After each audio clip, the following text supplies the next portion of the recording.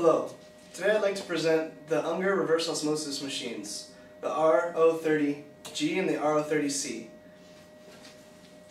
With each machine comes these parts. You have your conservation tube that goes when you're in the conservation mode, your operation manual. Here's the hose for all of the concentrate that's going to be let out in the process. This is the key for your pre-filter,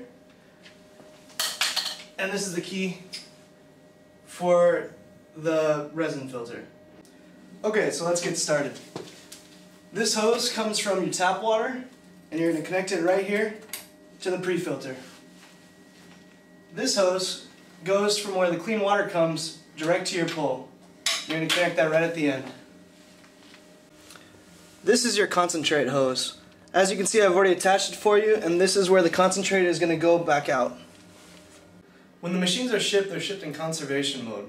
The first thing you need to do is you need to turn this valve on, allowing the water to go through your pre-filter. It's going to come up through this hose, and this part is very important. This has to be connected because the conservation fluid is not allowed to go through the resin filter. After that, it's going to go through, and you need to turn on your pure water side, which the hose is connected to go to your pole. So after your system's been cleaned for 30 minutes, you can now attach the polishing filter arm. To do this, you want to turn this valve off, leave this valve on, and then you can take apart this connection. The right hose connects to the right side. The left hose connects to the left side, and now your polishing filter is in the system.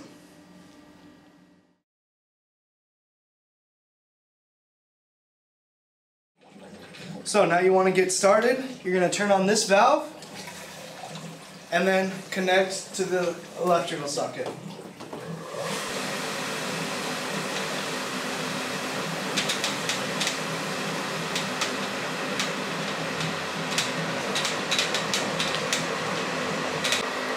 So now the resin filter is going to fill completely up with water. Something important is right here is our air vent. In order for the TDS meter to work properly, you have to press down on this air vent and release all the air that's inside. Now it's good, and your TDS meter will function properly. So now I'm going to clarify how the reverse osmosis machine actually works. The water comes in from the tap, through the valve, into the pre-filter. From the pre-filter, it goes through here, and you can see the pressure gauge. And the water is then going to travel down this hose into the pump. Once the water is in the pump, the water pressure is going to be raised, and the water is going to come through this hose all the way up to the top, and it's going to go inside the membrane. So at the top there's another water pressure meter, and this pressure meter shows the amount of water pressure in the membrane. Right now it's at 8.5 bar. Ideally you want that to be between 8 and 10 bar. If the water pressure in the membrane goes over 10 bar, then you can adjust that using the valve at the very beginning of the system. So the water is then going to be pressed through the membrane, and at the very bottom there's 3 hoses that come out. One is the concentrate that goes direct to the backside. The second goes directly into the pump to be recirculated into the system. And the third is your clean water that's now coming out of the membrane and traveling up into your resin filter. So the water now coming into the resin filter is 98% clean of minerals.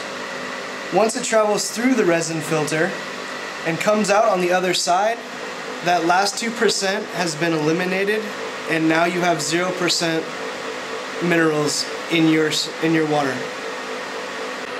So the pure water then is going to come down this hose, down into the automatic pump control, which is then going to come out through this output to your water fed hose. The automatic pump control regulates the system so that if you turn one valve on either side off, the pump will automatically turn off so that your system is not run without water. Then, when you want to turn it back on, the automatic pump will turn on automatically. If for some reason the pump and system isn't working properly, all you have to do is push this red button for a restart.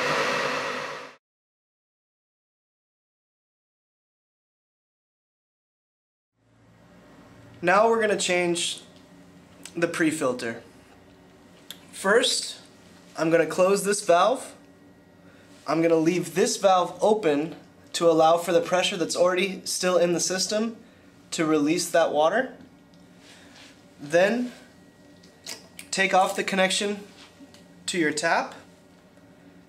And at this point, I'm going to take my pre-filter key, put it on the filter, and loosen it, and then you can take it off easily with your hand.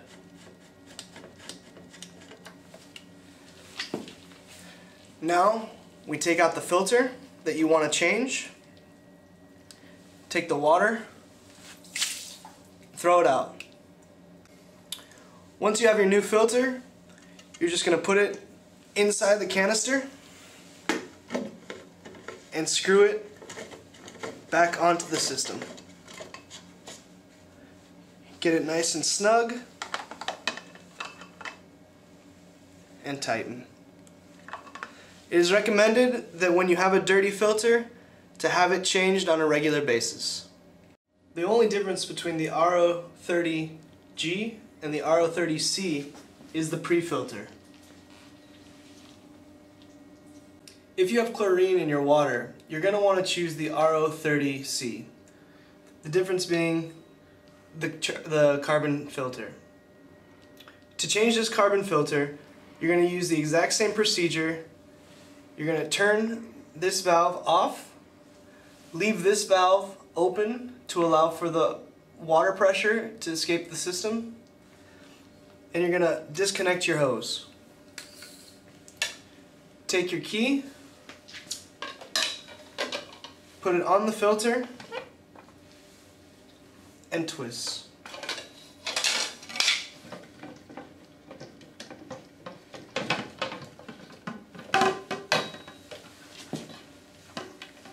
Grab your filter out of the container. Now you take your new filter, put it in the bucket,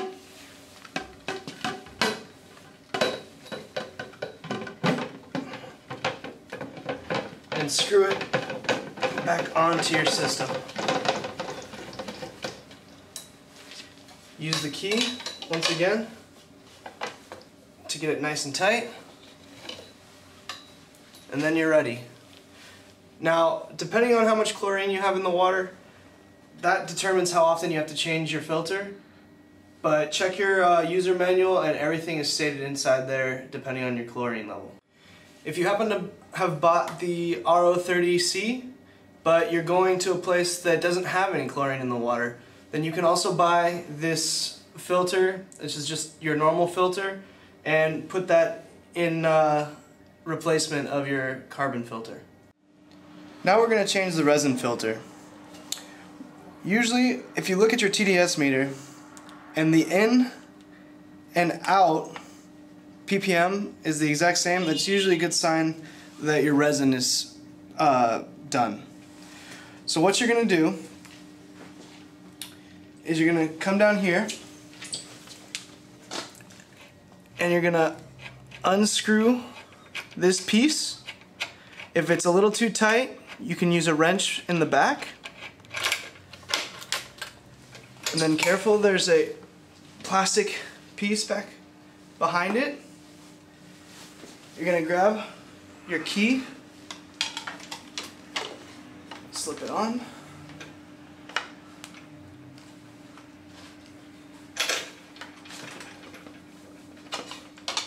and loosen the filter. Be careful because this is usually going to be filled with water. So now you're going to empty out the water from the canister.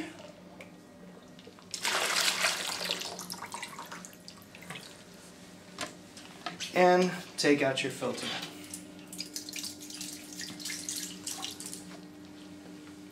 Now there's two options. You can either buy a new filter from Unger and switch out completely, or if you unscrew this cap,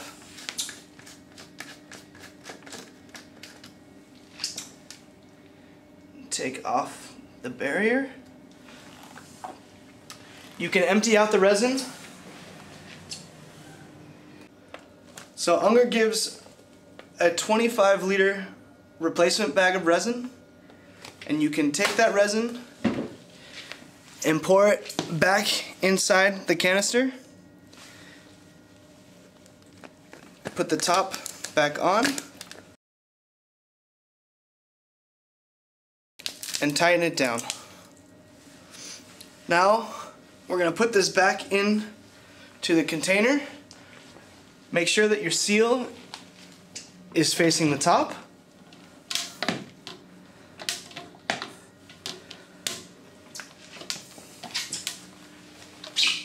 Screw the container back in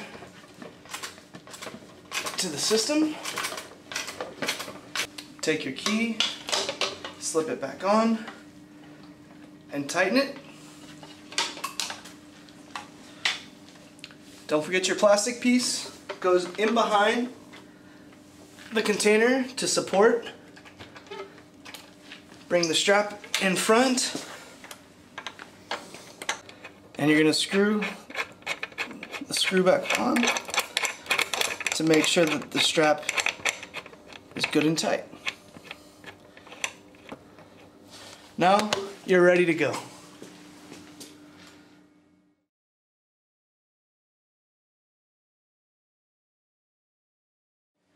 Now we're going to put the system into conservation mode.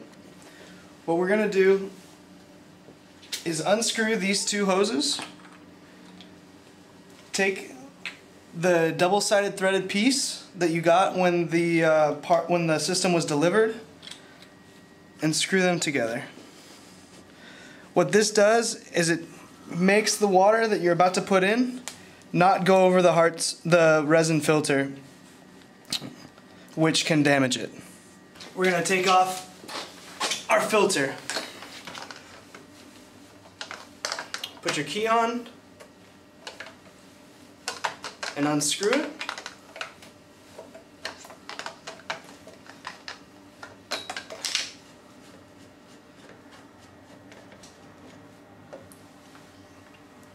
Take your filter out and then empty the excess water in a bin. Now we're going to put this tube with the holes at the bottom in the base, and take your preservation liquid and pour it inside.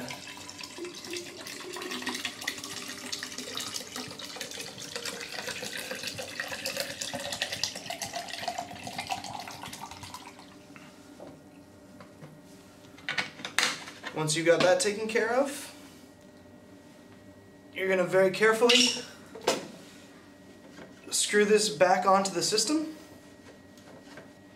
tighten it, and then grab your hose from the tap, attach it to the system, and turn the system on. You're going to let this run until out of the concentrate tube all the green liquid or some of the green liquid comes out. Once that is, turn the tap water off, and now you're ready.